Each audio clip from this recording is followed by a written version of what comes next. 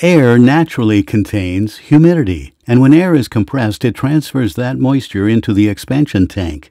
As the compressed air is cooled, condensation collects in the bottom of the tank and must be removed.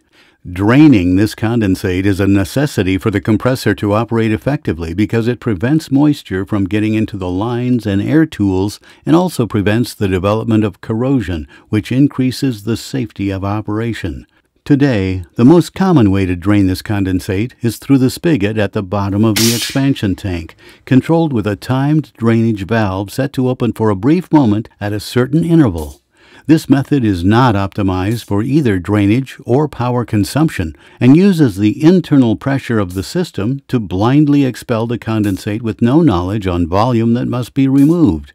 The volume of condensate present in the expansion tank fluctuates with the amount of humidity in the air during compression, with pump cycles occurring through the day.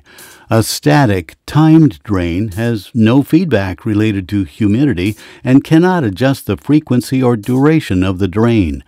Without any knowledge about condensate volume, the drainage cycles are either directly wasting money and unnecessarily opening the valve and lowering the internal pressure, causing the pump to cycle, or not expelling enough condensate, leading to undesired moisture in the lines.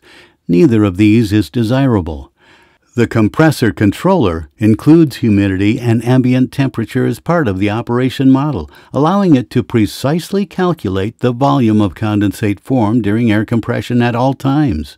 With this knowledge, the compressor controller controls expansion tank drain cycles only when condensate is present and opens the valve only long enough to expel the condensate without wasting compressed air.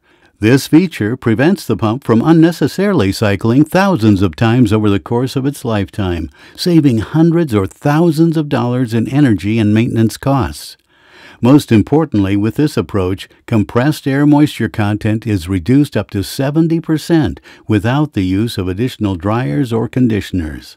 In operations where dry lines are critical and desiccant or other dryers are installed, the compressor controller provides a much less expensive way to dehumidify the air and reduce the energy and maintenance costs of compressed air operation. Compressed air is a valuable and widely used form of energy, prevalent in industrial, commercial, and military environments. If not properly managed, it can be very expensive to maintain. The cost of air compressor operation over its lifetime exceeds the original purchase price many times over. The highest cost of air compressor ownership is the power consumption over its lifetime. This far exceeds all other costs, with the distant second highest cost being the maintenance and the labor required to ensure consistent performance and operation.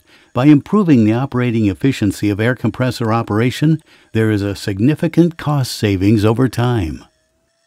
Whether minimizing load on every startup to reduce current, maintaining a consistent air pressure band gap, or optimally draining the expansion tank, the compressor controller is an expert system embedded into your compressed air network, always ensuring maximum performance and minimal power consumption for the life of the compressor.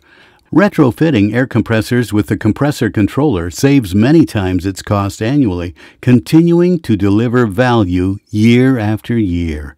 To learn more about compressor controllers or to make a purchase, visit CompressorController.com.